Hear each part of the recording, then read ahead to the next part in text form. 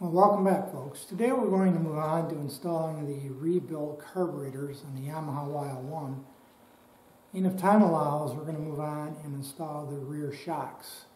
But first we need to do a little maintenance to prepare the throttle cable for use with the... We're going to now work on cleaning up the throttle cable assembly, and I'm going to replace some of these cables. This is the original throttle cable assembly that I pulled off the bike when I broke it down. I just have it wrapped around and double back on itself so it all fit into the frame of the video. This end of the cable right here is the part that goes up to the throttle grip assembly. And when you twist the throttle grip assembly, it'll pull on this end right here. It comes down to this junction block right here under my hand, where it splits into three. A longer one goes to the oil pump. The two shorter ones go to the carburetors. I don't need to replace all of these parts. I previously had inspected them quite some time ago, and I'm going to replace 3 of the 4 separate cables. I'm going to replace the cable that comes down from the twist grip. That's this one right here. That's a new NOS part, and the reason being is the original cable has a abrasion in it. You can see right here where it's been abraded over time. So this cable is going to be replaced with NOS. The cable that goes down to the oil pump, which is this one right here, is going to be replaced primarily because part of it's missing. If I pull this boot back, you can see that the boot is missing, and this is in fairly rough condition here. It's kind of rusty. It could probably be salvaged. If this was a rider, I'd be fine for that, but since this is a restoration and I want the rubber boot that's missing on the original, I'm going to replace the oil pump cable, and then one of the 2 throttle cables I'm going to replace. This particular one right here, as you can see, it's also cracked. The exterior coating right there is cracked. The other one, the second carburetor cable, is fine. It's got a little bit of a wiggle to it, but it's intact and it hasn't been compromised. So I'll need to salvage this rubber boot to go with the new throttle cable right here. So all 3 of the new cables, or replacement cables, are NOS and have never been installed. What I'm going to do now is I'm going to spend a little more time cleaning everything up, and then we'll come back and I'll start taking these fittings apart, and we'll see if we can't swap some of these cables around. I've done a quick wipe down of all the components here with some just cotton cloths and WD-40. WD-40 is a great cleaner, by the way. It's actually a better cleaner than it is a lubricant. And now we're going to start swapping some of these cables around. Now remember that 3 of these 4 cables are going to be replaced on the original cable setup. And we're going to start with replacing the main cable that comes down from the twist grip. That's the longer of the 4. That's the one that comes into the one end here of the junction box. So what I'm going to do is attempt to separate these 2 components, because the new cable has the cap built into it. You can see it right there. So this piece on the new cable is included. And usually you can just snap these open or pop them apart. Sometimes these can be a little bit difficult. This is plastic after all, so you do have to be careful. It is possible to break them when you open them up. I've had these on other bikes. I've never done a Yamaha one like this, but on other brands, that with a little persuasion, sometimes will just pop apart. And this one's already, you can see right there, it's kind of loose, so I'm expecting it's going to just pop open like that. And that's about as easy as it gets, folks. I'm going to tell you that right now. Sometimes they can give you a little bit of a struggle.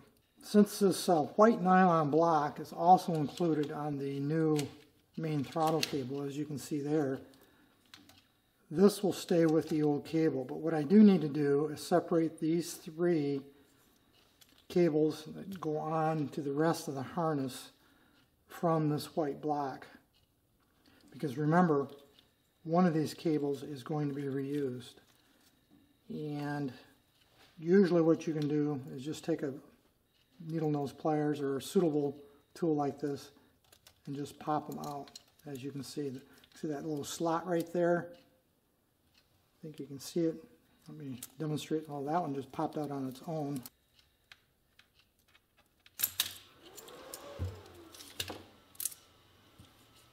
Now we have the main cable separated from the rest of the assembly. We'll no longer need this. Put that aside. And again, here's the new main throttle cable that we'll be installing in a moment. The first thing I'm going to do is separate the rest of these cables from this block right here. And the reason I'm going to do that is, I don't know if you can see that in there or not, probably not very well. It's a little dirty in there. I think what I'm going to do is I'm going to clean that out a little bit with some brushes, a little WD-40, see if I can't get some of that dirt. I think it's basically dirt. And clean up a little bit, and then we'll be back and put this together. Well, I got this tube cleaned. I think you can probably see there. I just used a little WD-40, sprayed a little WD-40 in there and used 4 of these little soft nylon brushes and just cleaned it out really good. And then I rinsed it with this contact cleaner, which is a plastic safe, fast evaporating cleaner. I think you've seen me talk about that before. So this is pretty much ready to go at this point. Remembering that 2 of these 3 cables, original cables, are going to be replaced. We have to just figure out which one is which here. If you recall, one of them, or the shorter ones, this is the carburetor cable. Had a break in it, crack in it right there. So this one's going to be replaced with this one. So the first thing I need to do is get this rubber boot off of here. And that just pops off. So this cable is going to be replaced also. So we're going to set that aside. And here's the replacement cable right here. And this is NOS. So we need to pop this boot back on. So I'm just going to do a quick wipe down of this inside. It's very clean in there actually. Not much in there at all. Just wipe it out. Excuse me. Make sure it's clean, reasonably clean, which it is. And then this just fits down over like the previous one did. That cable's ready to go back together. This cable is the one we're going to keep. And this is the oil cable, so that's going to be replaced with this one. Now that I have the assembly apart, what I'm going to do next is lubricate all 4 of these cables. And the reason I'm doing that now, it's a little easier when everything is detached, disassembled, than doing it when it's all put together with this union box here. In order to lubricate them, I'm going to take the 3 lower cables like you can see here and just group them together, put a zip tie around it like that. I'm just going to group them together in a fashion like that. And then I'm going to hang them vertically like that, and I'm going to spray cable lube down each of these cables. I'm not going to use one of those small pressure lubricators that you can buy and use. I have, I think, 2 of those around here somewhere, but it's really not necessary in this case. Those are fine if you're working on a bike, but I don't need to do that here.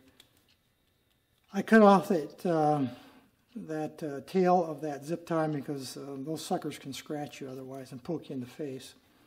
I'm just going to use this chain and cable lubricant. This happens to be John Deere brand. It doesn't make any difference. I got a couple of different cans of this various lubricants around. I've had good luck with this John Deere product in the past, so I'm going to hang each one of these assemblies vertically over a garbage can so that they can drip through for a few minutes, and then we'll be back and reassemble this. It's about an hour later now, and we've got all 4 of the cables lubricated. I hung them vertically for that hour to allow the lubricant to run down the cables. So now we're going to go ahead and see if we can't complete the reinstallation and put this assembly back together.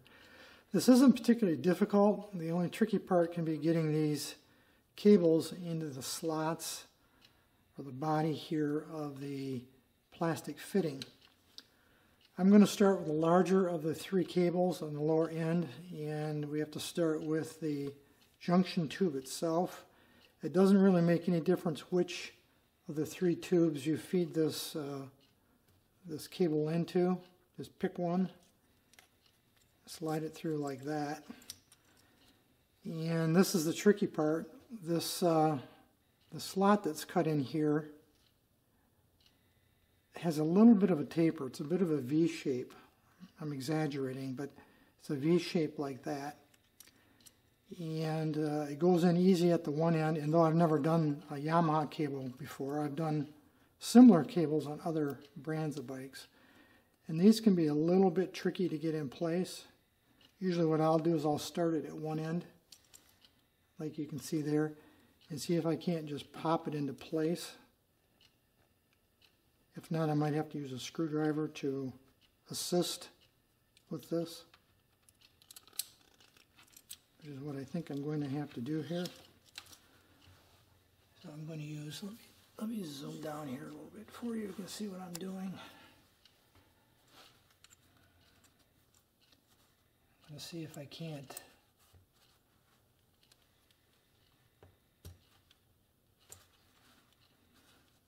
use a screwdriver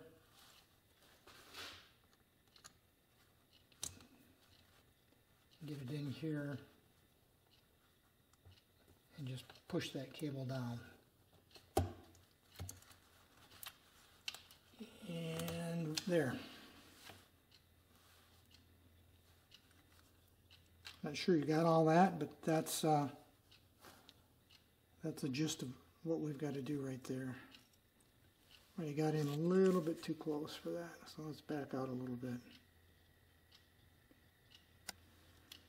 And we'll move on to the next one here. Maybe I can show this one better than I did the last one. The large cable, the original cable I just did, is along the top. And this one is next to it on the bottom. I'm going to bring this cable up right here. And we're going to attempt to do the same thing we just did a minute ago. Just get that cable started at one end, a little less room to work with here.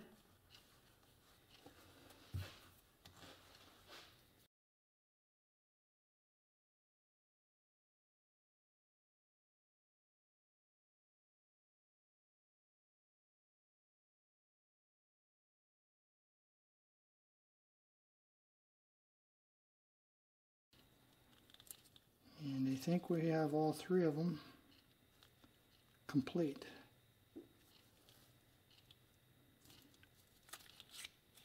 There.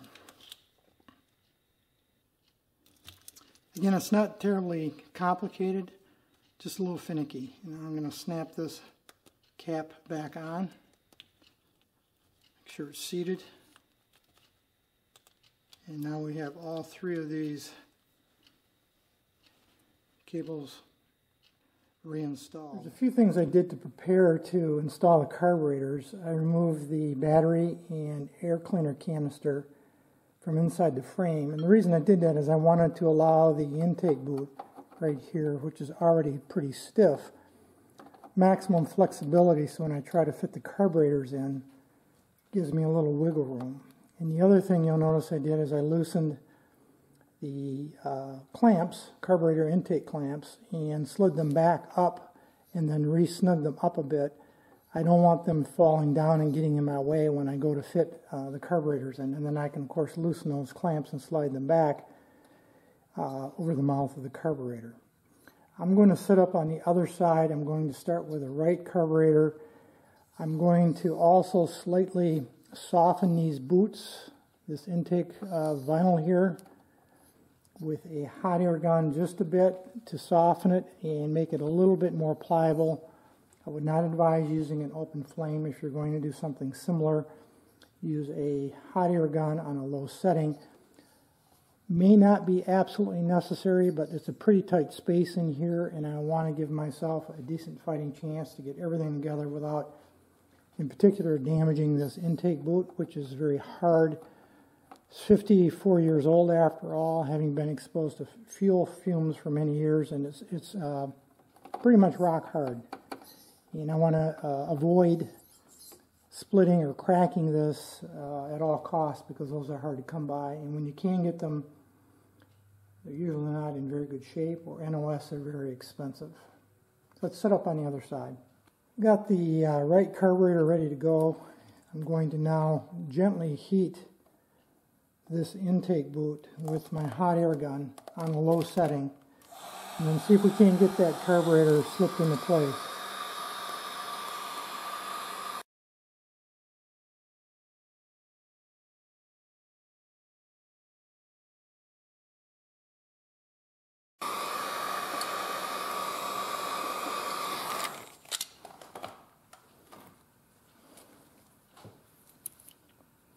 This is the side that goes onto the engine, so we'll see if we can't just get this slipped into place.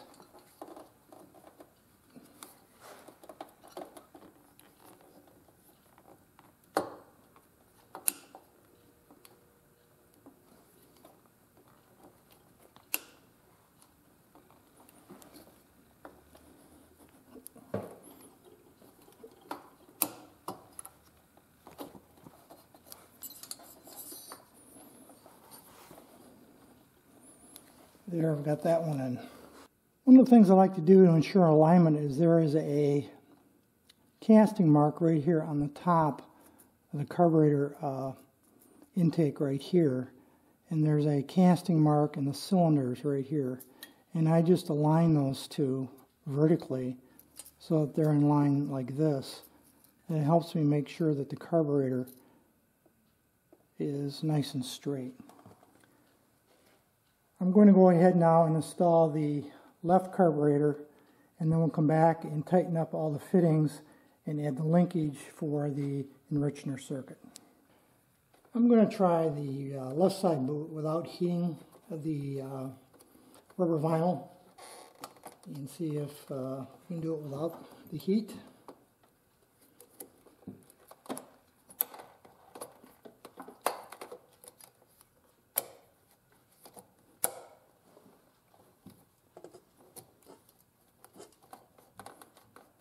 And that went together pretty well, actually. So now I'm going to make sure both carburetors are all the way forward up against the engine. And then we can now tighten up these fittings. Make sure that carburetor is approximately centered. Then this captured screw right here, this flathead screw, is going to snug that up. First with my screwdriver. Do the same thing for the other side.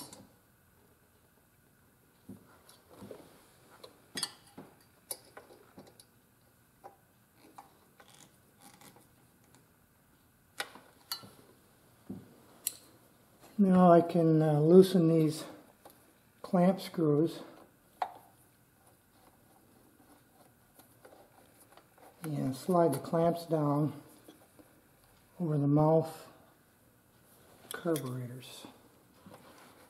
And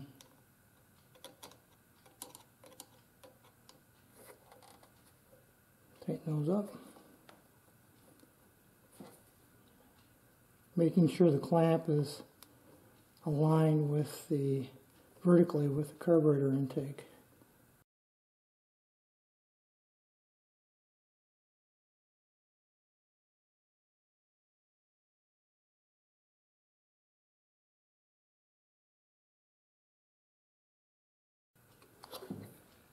When tightening up these clamps, I like to just make sure they're good and snug, but I don't reef down on them and overdo it.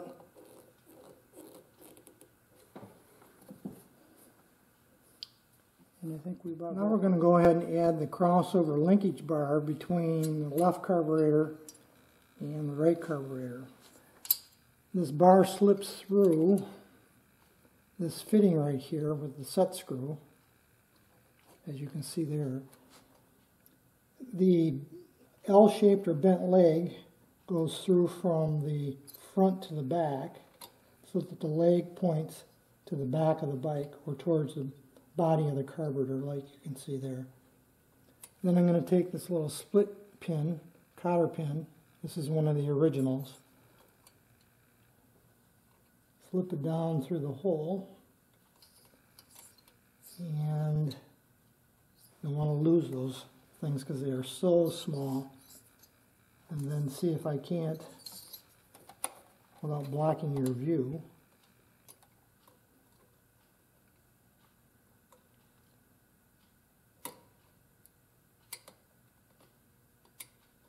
open that up a little bit so that it doesn't come out.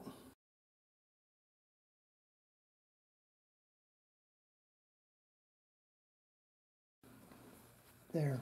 In terms of linkage adjustment, close the enricher switch on the left carburetor all the way, and you can see the position of the rod. Make sure both plungers are down, and then it's a matter of tightening up the set screw.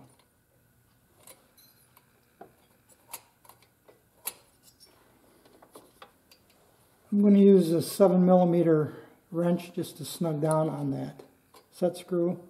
Again, making sure both plungers are down all the way.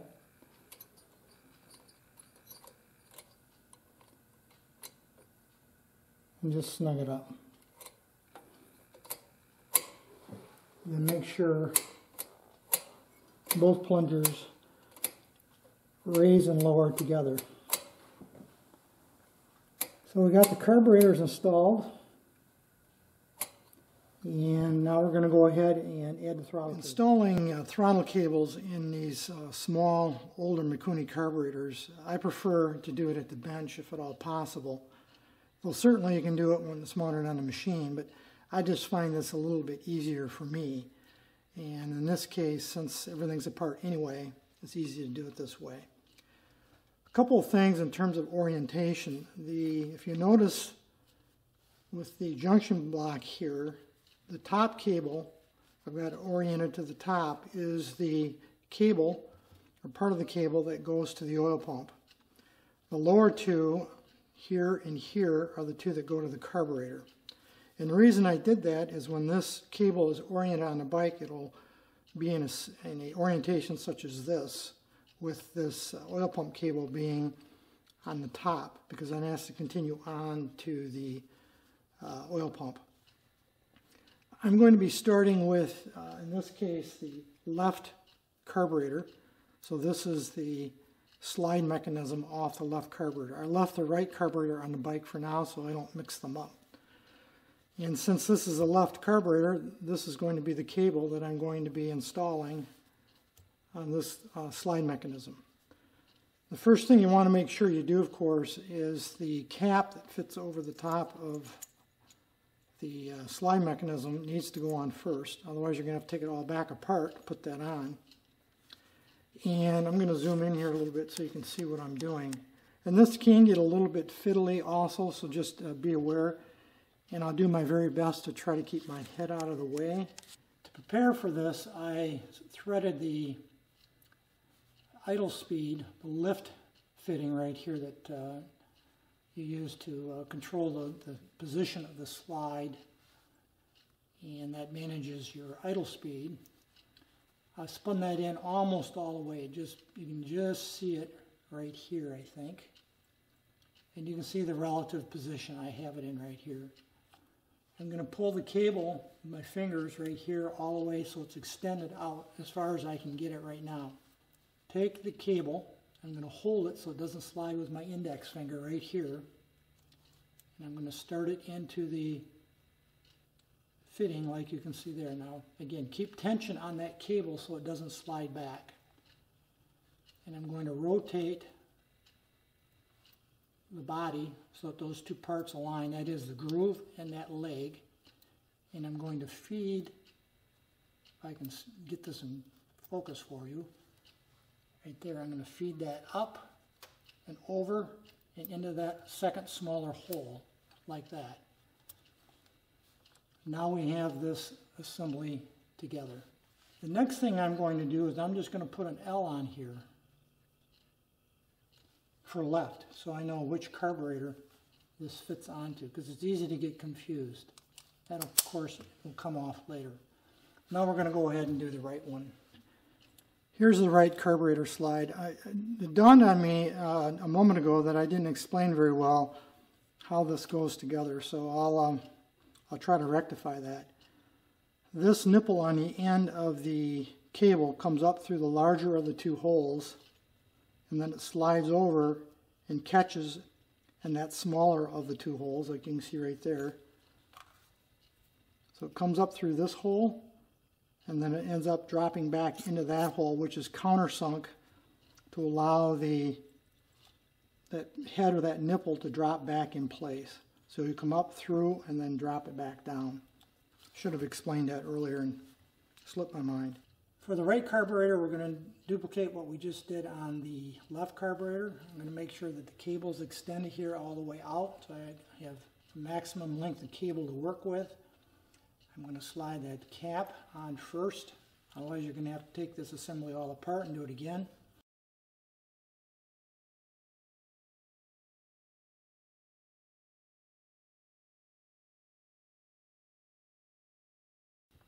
We've got that assembly together.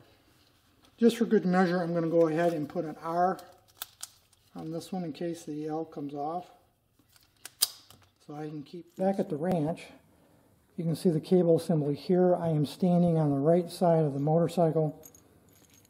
The junction block right here fits up into this clamping arrangement that Yamaha provided on the frame, so that will fit up, just lock up into there, snap into there.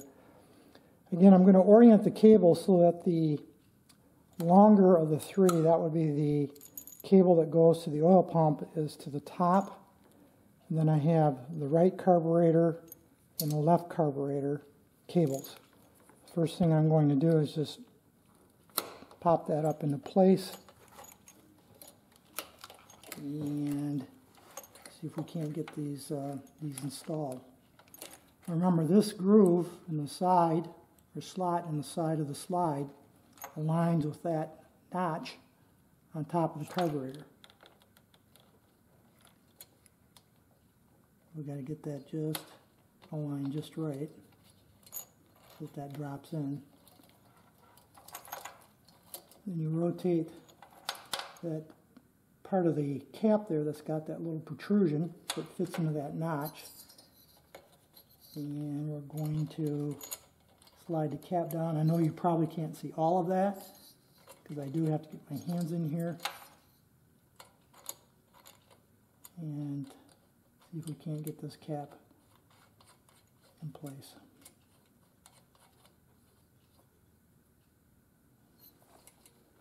There. Now we'll do the same thing here on the left side, rather the right side. Again, very simple to do. That slot or that groove aligns with that notch. Again, notice I've got the right carburetor identification on this side.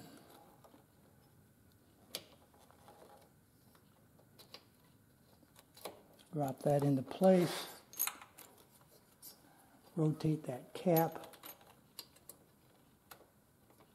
so it aligns like that. Hold that in place and then just spin down the threaded cap, making sure everything stays in alignment. I typically only tighten these by hand. I don't put tools on them. So at this point, that's really it for the throttle cable installation. The third part of the cable that goes to the oil pump I've just got laying here for now.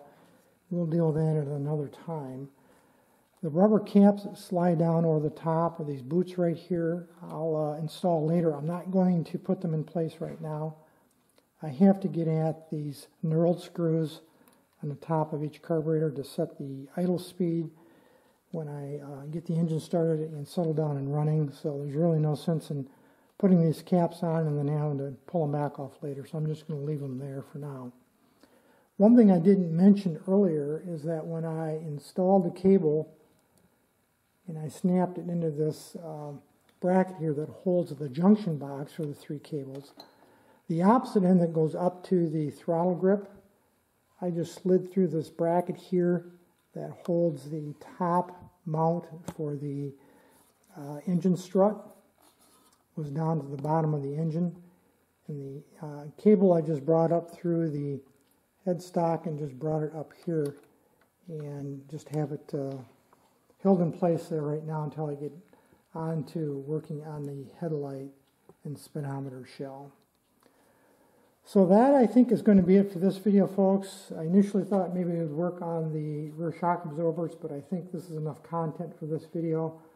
So recall at this point, if you have any issues, questions, or thoughts, feel free to drop me a note. Otherwise, as usual, thanks for watching.